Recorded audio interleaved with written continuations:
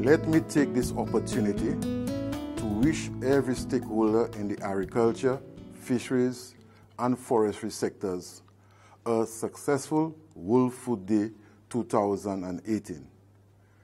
This day is celebrated every year around the world on October 16. The theme for this year's celebration is "Our action are our future," and a zero hunger world by 2030 is possible. This theme speaks to the negative effect we are experiencing right now from climate change, which can impact our ability to meet our objective of a zero hunger world. Despite the many challenges we are faced with, the leadership within the Department of Agriculture has developed and are implementing programs to tackle the issue of food security for St. Lucia, whilst at the same time addressing the theme of this year's World Food Day celebration. We are seeing increase in productivity in agriculture. Cabinet has approved the proposed option for the restructured St. Lucia Marketing Board and St. Lucia Fish Marketing Corporation. With the support of the government of Taiwan, very soon we shall commence a 3-year import substitution project. The objective is to reduce the importation of 7 vegetables we believe that can be grown on a sustainable basis in St. Lucia, namely tomatoes, sweet pepper, cucumbers, lettuce, cabbages, watermelon, and pineapple. We will see very soon the opening of the National Diagnostics Facility at Union, which will be home to 2 units of the Division of Agriculture and the Meteorological Unit of the St. Lucia Bureau of Standards.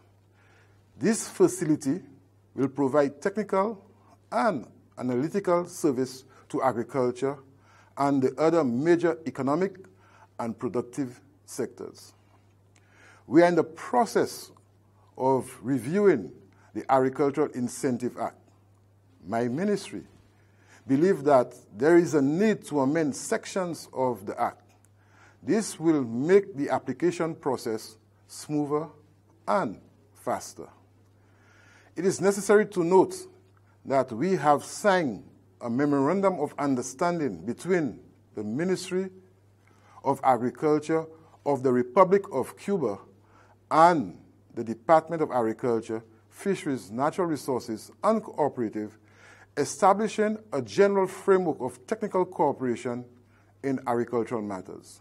As we celebrate World Food Day this year, agro-processing and value added will be the area of focus. In light of this, we are expected to continue empowering groups and individuals regarding their involvement in agro-processing, encouraging the utilization of locally grown food and forest products will improve the livelihood of participants and increase the demand for their production. In keeping with our area of focus and to contradict the misinformation out there, let it be known that the government has established agro-processing facilities in Font-François and Angers. We are also supporting many private individuals with the establishment of their own facility by providing capacity building to processors and students at various schools. In closing, I would like to wish our most valued farmers, fisher folks, agro-processors, and citizens in general a happy and productive World Food Day 2018 as we join the Department of Agriculture, Fisheries, Natural Resources, and Cooperatives and the international community in celebrating World Food Day 2018. I thank you.